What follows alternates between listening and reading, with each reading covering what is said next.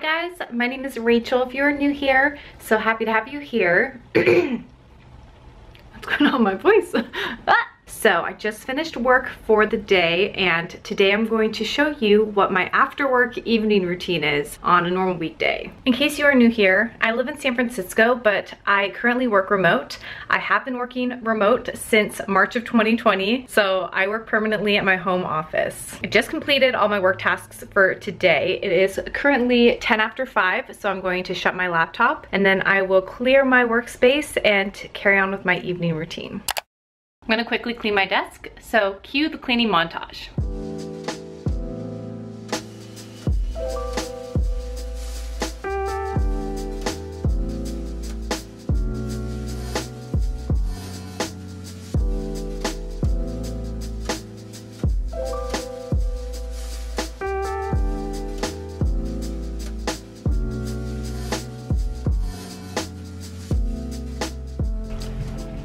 We're twins.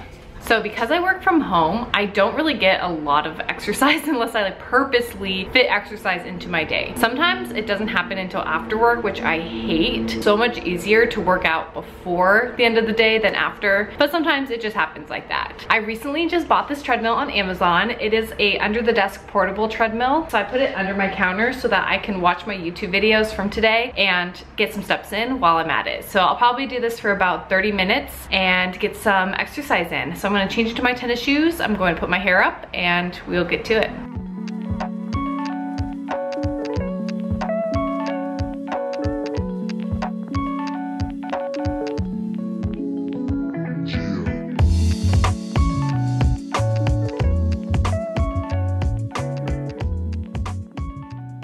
All right, walk is done. I only walk for about 35 minutes, but at least I have over 5,000 steps for today. I know that's still not a lot, but you know what? It's better than nothing and I feel better now. But since I was tired after my walk, I just lounged for the last hour, just scrolling on my phone. I'm thinking about setting a step goal in January. I might start slow, but try to work up to 10,000 steps. I feel like if I walk in the morning and after work for like 30 minutes each, it should be pretty easy to get 10,000, but that's still a lot to fit into a busy schedule, especially before and after work. We'll see.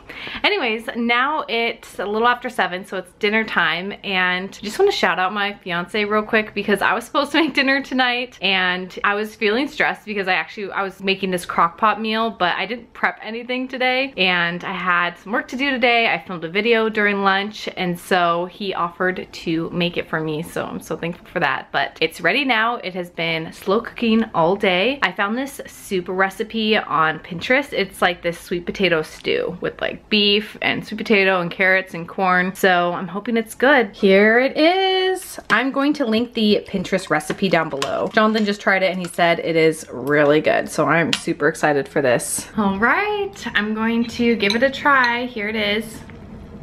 It's very hot.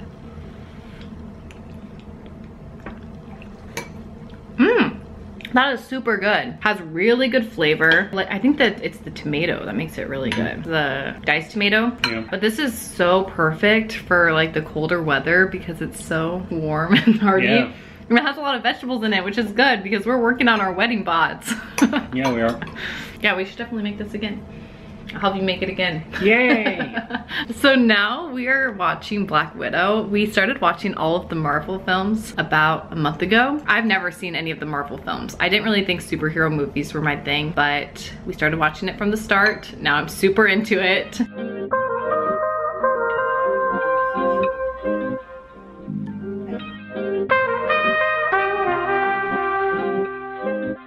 So we stopped the movie a little bit early before it ended. I think there's like an hour left. The Marvel movies are pretty long, so we watch them in chunks every night for about like 1 hour. But we stopped it because there's a lot more to do tonight and I'm getting sleepy. I have my tea here. This is the Teavana apple cinnamon tea. It's very good. I really like the Teavana teas that you can buy at Target. So I'm going to wrap a few Christmas presents, and I'm hoping to kind of show the wrapping process because it doesn't really matter if people see these presents because I'm going going to be giving them to them by the time this video goes up. So I'm going to use this wrapping paper that I got from Hearth & Hand a couple years ago. So like I said in my previous video, I'm a huge fan of the after Christmas clearance. So usually I will find the nice wrapping paper when it's on sale. That's how I got these bows and ribbons too.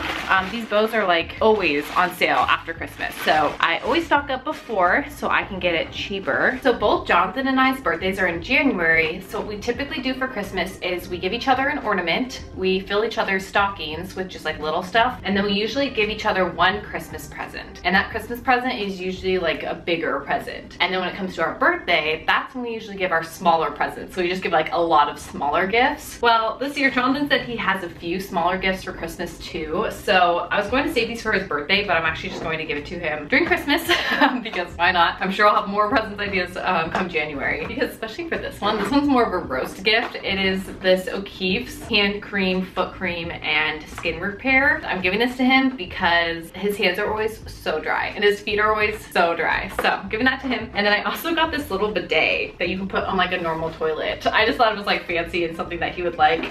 And he always jokes that like someday he wants a butler, so I got him a butler. So I'm not gonna share any spoilers of Marvel movies, but I did want to talk about Marvel because I've been very into that recently. I feel like I'm just like way behind on the bandwagon. Like that's like old news, but for some reason I just like really didn't think I was into superhero movies. I found them predictable. I'm not really into like the battle scenes or like the fight scenes. It's just like, I'm just not really into that. But because the Marvel universe is just like, it's all connected, that's what I find is like really entertaining and really fun. So I have been really enjoying watching the Marvel movies. I would say Black Widow is my favorite superhero, and her and Hawkeye are like the only ones that, well, I guess they have technology on their side a little bit. So like a lot of other superheroes do too, but they're the only ones that like really don't have a superpower. Like especially Black Widow. She just has her like assassin skills, which is kind of crazy how she's like a superhero, but she doesn't actually have any superpowers. That just like shows just like how awesome she is. We're watching Black Widow right now, and this is not a spoiler because her whole storyline is just so sad, but that movie is just sad. It's just like her backstory is I think the most sad and most real, I would say, out of most of the superheroes. Like it's super adult and like really scary, kind of like just like the concept of it, and just like how she really like didn't even have a childhood. It's just scary. I have a question for anyone that has watched all the Marvel movies on Disney Plus. There's one that is not on Disney Plus. That is the Spider-Man one. How do you watch that? Do you have to buy it individually and like just rent it? Because it's not on Disney Plus. It's not like on any other rental platform. So I guess we just have to rent it independently, which is kind of a bummer because I mean, we want to watch it obviously. When it comes to wrapping paper, you know how there's like all the squares on the back of paper now? That is so genius. It makes it so much easier to figure out like how much wrapping paper to cut. I feel like when I was little, if this wasn't the case. So it's like pretty revolutionary. I love it. If you care to make your Christmas presents look nice, I highly recommend actually using the purple tape from Scotch, the gift wrap satin finish tape, because this tape just makes your presents look so much better, and like it makes it so that you can't see the tape. I feel like the tape is so distracting, like the normal green tape, and so if you just want to like instantly make your wrapping paper skills look a lot more impressive, I highly recommend getting the purple tape. I feel like it's a lot more difficult to talk while you're wrapping than I expected. I'm like trying to focus here.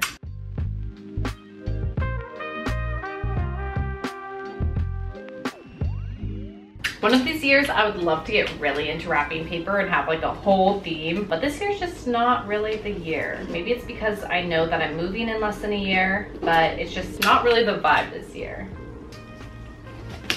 Nice and simple.